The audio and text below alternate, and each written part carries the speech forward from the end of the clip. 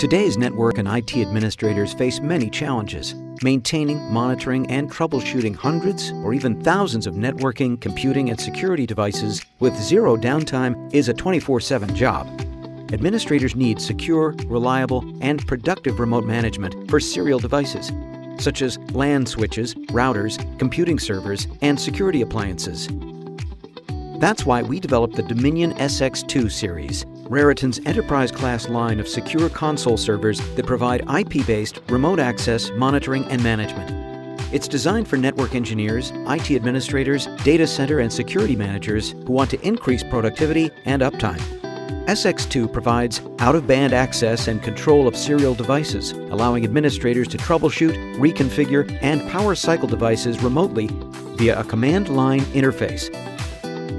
Access and management of serial devices across a LAN, WAN, and Internet, including emergency telephone and cellular modem access.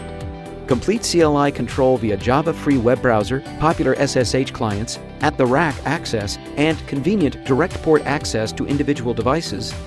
Logging and monitoring of system and kernel consoles with real-time alerts of critical events and failures.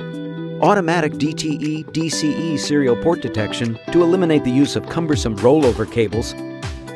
Military-grade security features such as AES and FIPS 140-2 encryption and IPv6 networking. And a powerful enterprise-grade platform, including dual power supplies and LAN ports with automatic failover. With the SX II, we've developed the ultimate serial console solution, secure, reliable, and productive. Plus, it's easy to install, manage, and use. Add Raritan's Command Center Secure Gateway to support the largest multi-site deployments with thousands of devices. Raritan's history of innovation spans over 3 decades, and we're trusted in over 60,000 locations worldwide. Rely on the SX II to maximize the uptime, performance, and reliability of your critical networking, computing, and security infrastructure.